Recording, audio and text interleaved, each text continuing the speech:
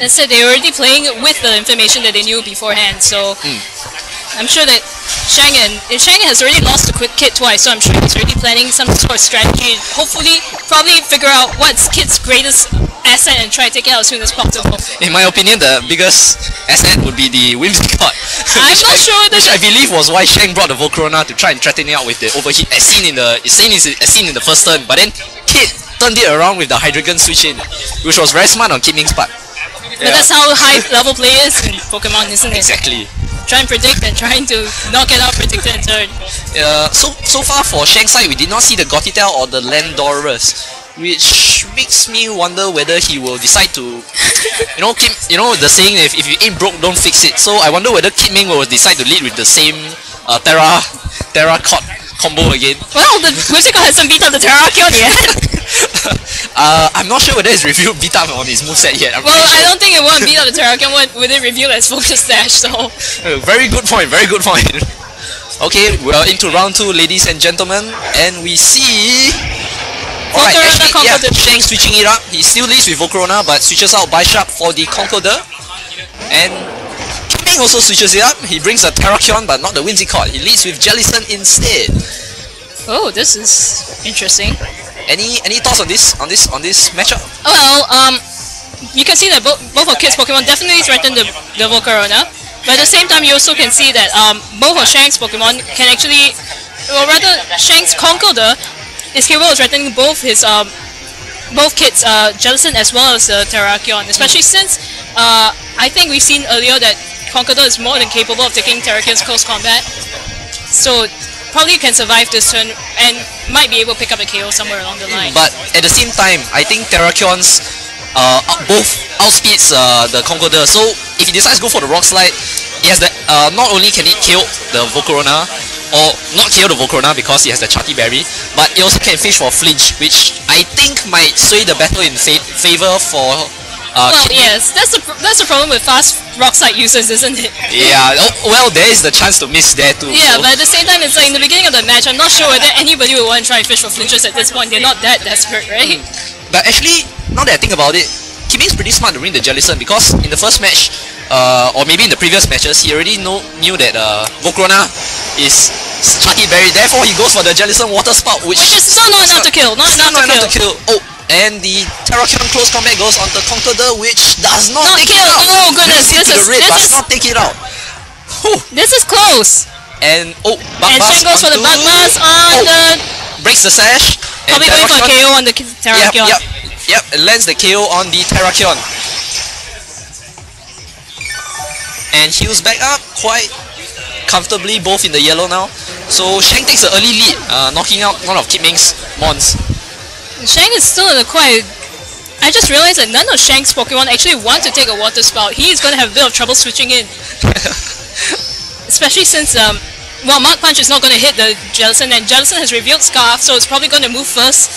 And it's an area attack. It's going to hit something. Yeah, I think, even though Shang did manage to take out the first Pokemon, now he's being threatened by a dual KO.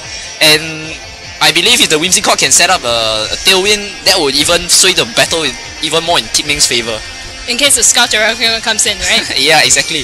And I mean, there's really not much that Shang have on the field that can really... I mean, Water Spout is based on HP. Yes. So in order to bring down the damage, you can damage the Jellicent, but I don't see a way for Shang to damage the Jellicent since it is Scarf and Conkeldurr's Mach Punch can't touch Ghost types. And even if... the only thing I can think about that Shang will possibly bring in order to stop the Jellicent is probably Bisharp, but even then he can't bring his Bisharp in without taking a Water Spout. He'll probably have to sacrifice one Pokemon or another. Correct. So what does a level player do in a situation like this? I think if I was Scar in this situation, I think I would have to go and switch out. I mean, I have to sack something, but the question is which one? Which one's more valuable to me in the long run? And we have to remember that Whimsicott is still there threatening everybody. Alright, seems like Shang favors the Volcarona. Oh, or maybe he can't protect with the Conkeldurr since it's a Assault Vest. And as said, whoa, okay, Whimsicott goes for the Tailwind. And Mach Punch. Okay, I think what Shang is trying to do here is trying to inflict as much damage as possible before his Conkeldurr goes down. Yep, and Jellicent Water Spout goes off, which takes out the Conkeldurr. I think Shang pretty smart move on Shang's part. He wants to preserve the Volcarona so that he can take out the Whimsicott. At the same time, Whimsicott does not hit Volcarona especially hard. I think fire resists both the Moonblast and grass and fire both resist the grass step. And as you mentioned, Wai brings in the Bisharp.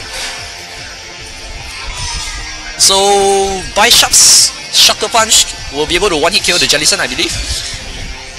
now, but the problem is that Bisharp is perpetually. Kid does not switch out predicting the call, and he goes for the water spout. Oh, Shang does not go for the Sucker Punch, so this is actually quite bad because Rage Powder is gone. And Volcarona is knocked out. And with Tailwind. Alright, Moonblast goes on to Bisharp. Oh my goodness, that was a beautiful prediction by Kid, calling Shang's bluff right off the bat. Yeah, and not immediately knocks out both of. Now Shang is down to 1 mon. Yeah. Why didn't he go for the Sucker Punch? Why did Shang not go for the Sucker Punch? Because he thought it was too obvious. Oh, so he thought that the Jellison would switch out, is it? Yes, so he tried to go for the. I think he would have tried to go on for the attack on the Whimsicott instead. Okay, I see. So high level players, holy shit. And it's pretty much game from here. Yeah. Alright, Kit Meng decisively takes the second round, making him the champion for today's VGC 11 Throwback tournament. Congratulations, Kit Meng. He will think, okay, even if he doesn't win, No. I still have one more game. Quite well played on Shang's part. I think he respected Kit Meng and thought that Kit Meng would predict the Jellison switch, but which in the end costed him the match, the second round. To be fair, I think Kid also probably out-predicted the Jellison switch. He enjoys doing that kind of thing when you know, he could be like, man, if he sucker punches me, it's okay.